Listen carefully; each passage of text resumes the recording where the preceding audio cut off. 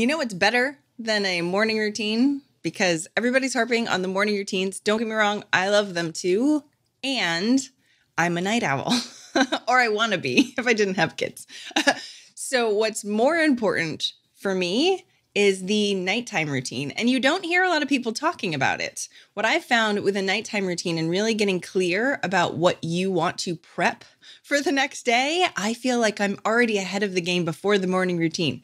So I use NeuroCalm, which is a magnesium supplement for your brain, where I give it to the kids before bed. I like to do some writing if I can, nighttime automatic, sort of like morning pages, but night pages, I guess you call them. I just try and prep for the next day. I also sit down, not every single time, but I try and think of what those 3 most important tasks that are going to be tomorrow to make sure I know what they are even before I get up. I usually plan my week in advance, so usually I should be able to pick that out pretty quickly.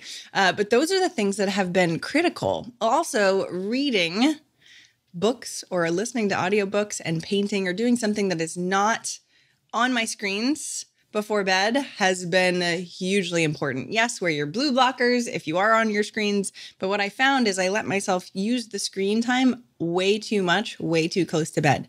And as much as I would go like this to the children that did it, not too close to bed, right? I wouldn't listen.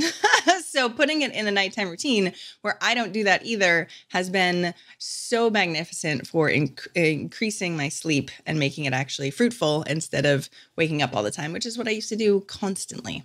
So I highly recommend starting off the new decade right and get a nighttime routine. All the cool kids are doing this too.